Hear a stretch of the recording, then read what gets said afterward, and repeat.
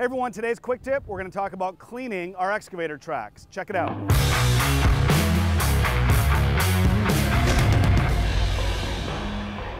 Hey everyone, for today's quick tip, we're going to talk about clearing and cleaning our excavator tracks. It is important on any track machine, you make sure you do some maintenance every day. At the end of the day, you don't want to be parking these and leaving those, all the sand, dirt, whatever else is in those tracks. You want to try and clean those out.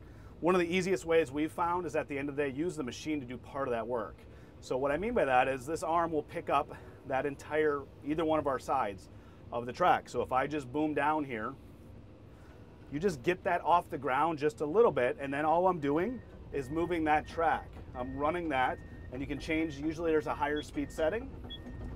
I'll go one way, and I'm watching my tracks. I can see a lot of the material coming out. I go one way, I go the other. That's one way. I set that back down. I go to the other side.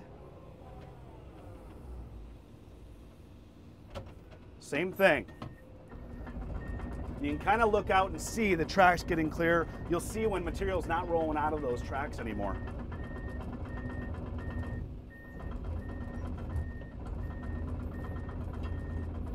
After that, set it down gently. Bring it back around. Part 2 is on the ground with a good old shovel. Step 2 is good old manual labor with a shovel. We use a straight spade right there.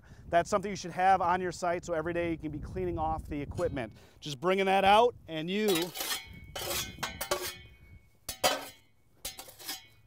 basically cleaning out your track system. Again, we've done a lot of the work with the excavators by lifting those off the ground, but you always want to finish it off. This will make your track system, it'll make it last longer, and it's better for the machine. Thanks for tuning in for this quick tip.